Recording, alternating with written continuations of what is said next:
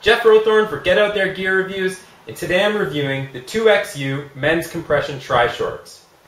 These shorts are quite high-tech and have some incredible features that I've come to expect from 2XU, who are at the forefront of triathlon gear development. There are two important fabrics in these shorts. First, the Ice X material, which is designed to actually lower the body temperature by up to 5 degrees. There's also the 105 denier lycra yarns for even greater power. The shorts also have UV reflectors to keep the body cool.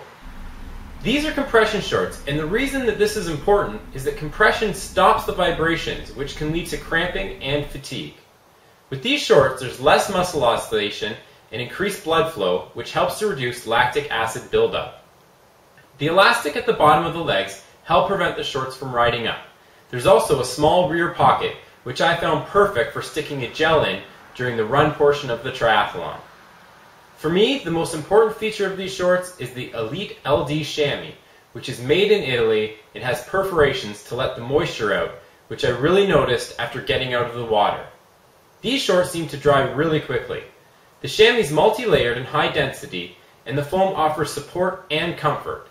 These shorts are durable, and after wearing them for an entire season, it's clear that they're extremely high quality, well-made shorts. The best thing I can say about them is that while racing, I didn't even notice them.